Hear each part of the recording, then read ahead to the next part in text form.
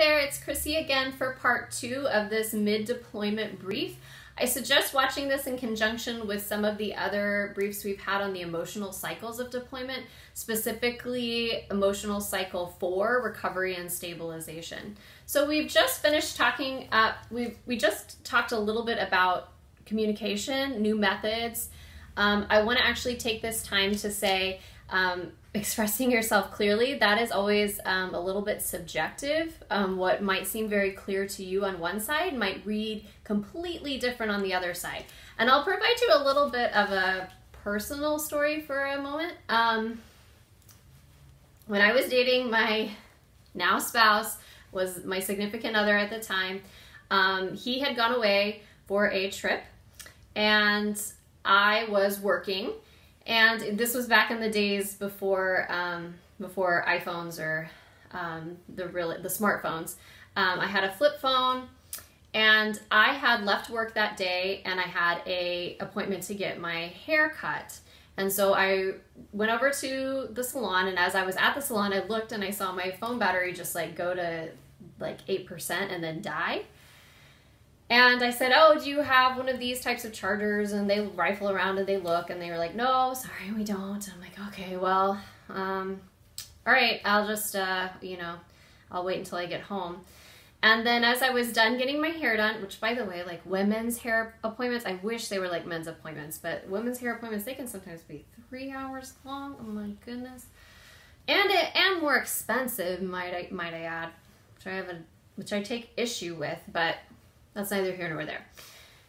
So I leave the salon and I run into a friend of mine, and we decide that we want to maybe go have dinner. I don't have anything going on that day. Neither does she. We know each other. We're friends. And I said, hey, do you have one of those phone chargers, because I really need to go charge my phone? And she says, oh yeah, I have one.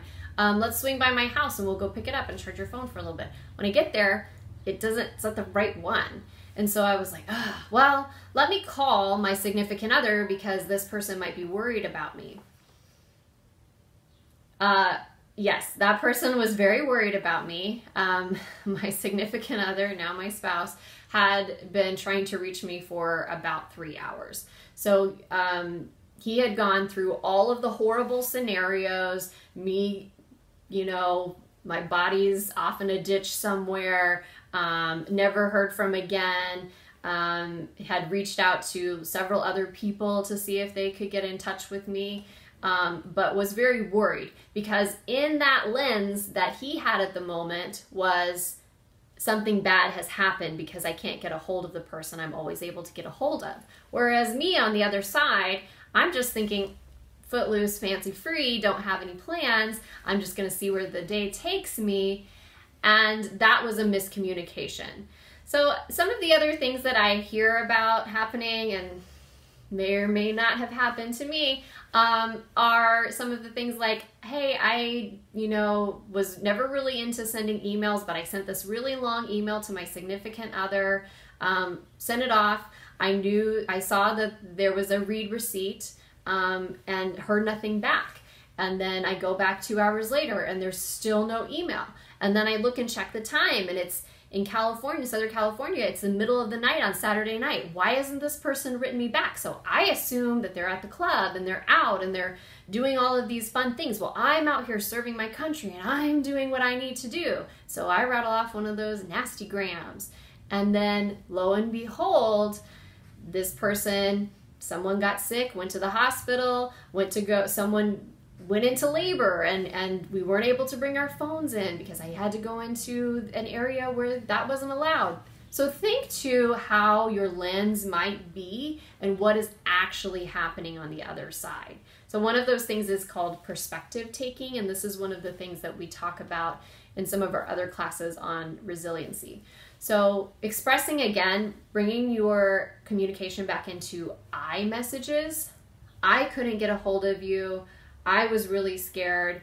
I was getting very worried, instead of you're being irresponsible. You should have never done that. I can't believe that you would do something like this. Realize how you might be feeling and own your own feelings in that moment, okay? Instead of creating one of those big fights from 3,000 miles away, where in the end, if you would have been able to communicate maybe by phone or by face, in person, that might not have been an issue. So consider how the mode might cause miscommunication. And some of you might have had that experience. Hopefully not, but this does happen. So just realize that miscommunication can run rampant. One of the other ways that you can reach out is by sharing some kind of a long distance hobby. I actually recommend this for couples, and I recommend it for children. So for example, my child might be too old for me to do United Through Reading. They don't exactly want me to come and read a story, a children's book. However, my child might be old enough to read Harry Potter or some novel, and I can just go and grab a book from the ship library, and then we can read a book together and share communication that way. So instead of that being like, oh, same day, I went to the galley today, or I went to work and came home, nothing new is really happening, start talking about that book. And some of the other things that I suggest for service members and for significant others is think about other ways that you can communicate, like sharing like a list of 20 questions to get to know you questions. Even if you've been with someone for a very long time, like maybe start asking questions about their past or things they want to do in their future. Also consider song lyrics, poems. This is what it felt like the day we got married. This is what I thought when I first met you. These were the things I was thinking about when we had our first child. So you can develop a big bank of those emails while you're having maybe some downtime. And then when you have one of those really quick days where, oh, nothing happened today, it's the same day as always, here's something I wrote to you a month ago, or before deployment, or the last time that I had some time, and love you, miss you, can't wait to see you. Send it off. So think about ways to make it more interesting, okay?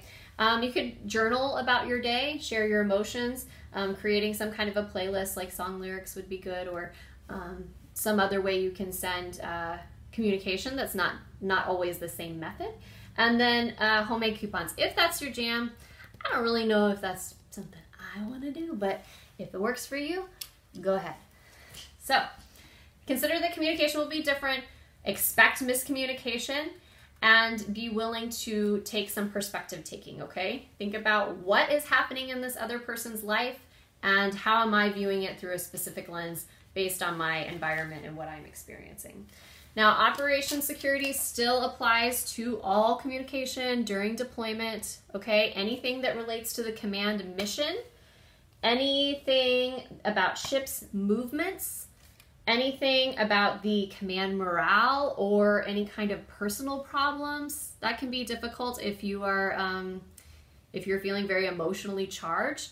If you feel that way, I would suggest either take a draft email, don't put anything in the to line, write down what you feel like, and then let it be.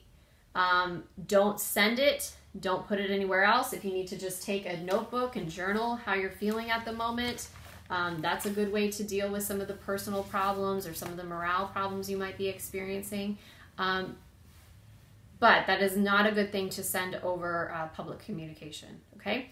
I find that sometimes when I feel like I need to send an emotionally charged email, or I might want to call and rattle off on someone really quickly, I like to take 4 deep breaths on my computer screen or my TV or whatever, my phone, and usually I find that that will bring me down enough that I can kind of respond in the way that I want to with the intended outcome, rather than give off a lot of emotions and just dispel those really quickly because it's an uncomfortable situation for me to be in. Okay?